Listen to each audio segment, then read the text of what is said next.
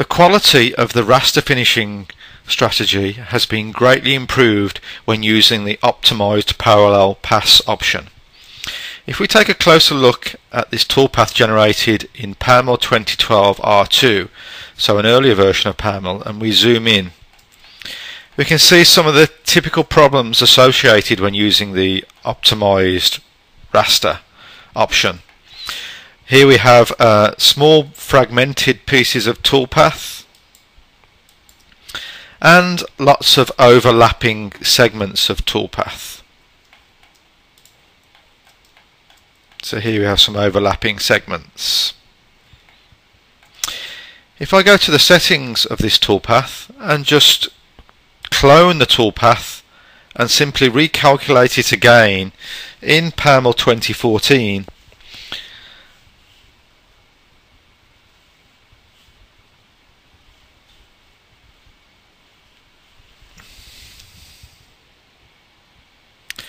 so you can see that the toolpath quality is greatly improved. There's no small fragmented bits of toolpath and no overlapping segments. If we just cycle back and forth, that was the old toolpath. We just go to the blue colour so we can see it more easily. There we can see the old toolpath, and now we can see the new toolpath.